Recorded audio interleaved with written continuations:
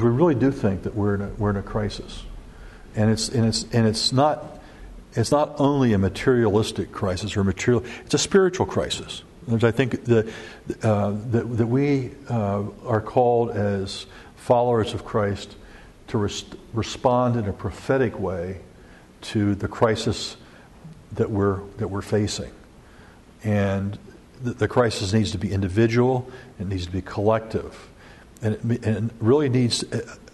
And the sense that I have is that we really need to change our consciousness, and it's more than education. The last time I was up here, I said we can't do this with only our brains, with only our heads, and I think that's true. We need to do it with more than our intellect.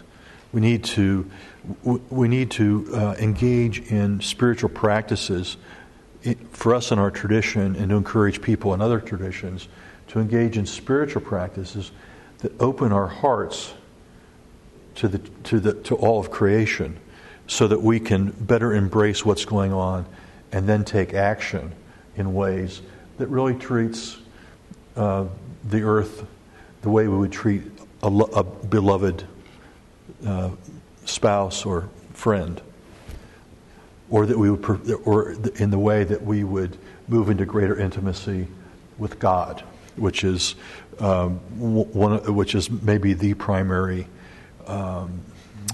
dynamic in the process of contemplative prayer, is to move into deeper intimacy with God, and at the same time, as this intimacy deepens, we open ourselves to God's movement within.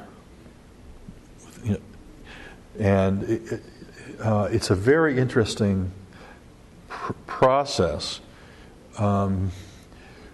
because what happens as a spiritual practice deepens, as my spiritual practice has deepened over the last, I guess, 25 years now, of centering prayer, I find myself able to deal with the starkness of our human situation, and also to deal with one of the other folks I encounter with a bit more compassion, with a bit more kindness than I did when I started. It really makes a difference. But I also find myself being led places that I would not go. So when I was in seminary, I figured I'm a psychologist. I'll learn spiritual direction. I'll be a big spiritual director. And well, I ended up instead ministering to homeless people on the streets in Chicago, which was wonderful, as it turned out. And then that kind of path just kind of wound its way around, and until most recently, Lynn and I have really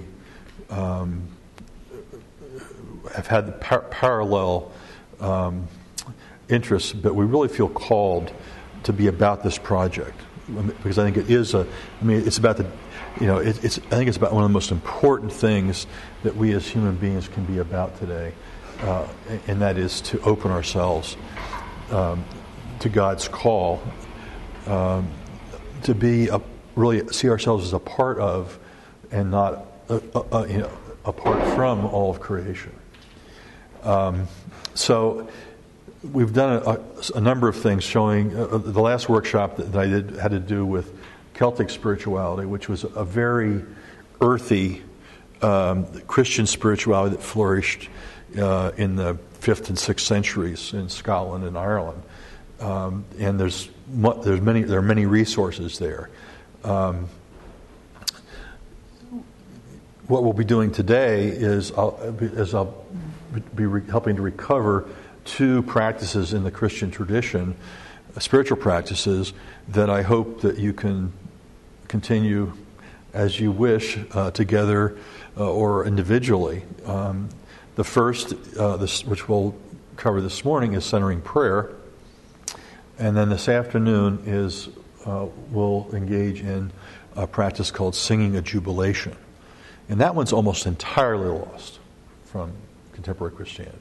Almost entirely lost. contemplative prayer is pretty much lost from contemporary Christianity. And our Catholic sisters and brothers have really done a great service to Protestants like me to have kept alive the contemplative dimension of the gospel since the Reformation. And so my teachers about centering prayer, silent prayer, have been Catholic monks, specifically Father Thomas Keating. Well, he's a Trappist monk. I brought one of his books called "Open Mind, Open Heart: The Contemplative Dimension of the Gospel." You can take a look at it if you like. He's founded an organization called Contemplative Outreach, and I have a little flyer here for you to have that really will say a lot better what I'm going to what I'm trying to say verbally here. But it's a very important practice, and there probably are 50 or 75,000 people now who are a member of this organization called Contemplative Outreach, which is an all-volunteer organization that's designed to encourage the practice of centering prayer. And now also they've got formal training for folks who wish to do Lectio Divina or sacred reading. You approach Scripture in 4 or 5 levels. It's a very interesting. It's an old monastic Benedictine method of approaching Scripture, but it's really praying the Scriptures what it is. So they're teaching that too. Did you call centering prayer silent prayer? It's silent, yes, and it's only one method. The history of it is that there's part of the Catholic renewal movement. There were these monks in Spencer, Massachusetts, Spencer Abbey there, who were concerned that the priests that they were working with really found their spiritual life to be fairly barren. And so they said, well, we're monks, right? We're Trappist monks. Prayer are us, right? And so they developed and modernized the method of contemplative prayer that that was a sort of prayer that Jesus did in the desert, and when he went away onto the mountain, and was then carried on by the desert fathers and mothers in Syria and Egypt in the first few centuries, and then was carried on in the monasteries up until a couple of hundred years ago, when Quietism, which was this heresy that involved kind of withdrawal from everything and spending all of your time in either in silence or in meditation, really had an impact on people's willingness to do silent prayer, and so it had largely disappeared, except in the monasteries. A few exceptions. Yeah. Contemplative prayer, silent prayer, and centering prayer are all the same thing, right? Yeah, I'm using them kind of interchangeably. Or are there subtle differences? Well, there are subtle differences. It's theologically, okay. Contemplation is something that happens through God's grace, and it is a profound resting in God's presence. Okay. And that's all coming. This is all coming, from God to us, and contemplative prayer is a method that opens ourselves more to that possibility.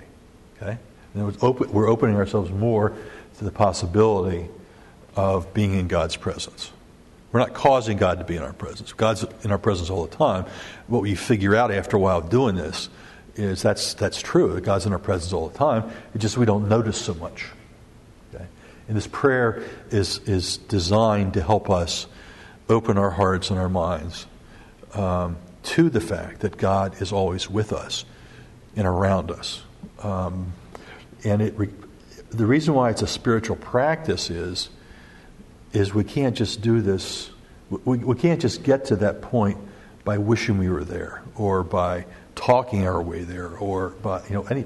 It's something that really God takes the initiative on, and there are methods methods in the Christian tradition that allow us the possibility of this happening more frequently in our lives. It all has to do with grace. I mean, it's not like like we aren't in control of any of this stuff. We're just saying, I'm going to predispose myself. I'm going to say to myself, my intention in my life is to open my heart to God's presence and action within. I mean, that's how we predispose ourselves, and that's what contemplative prayer is deeply about. It's about intimate relationship with the living God.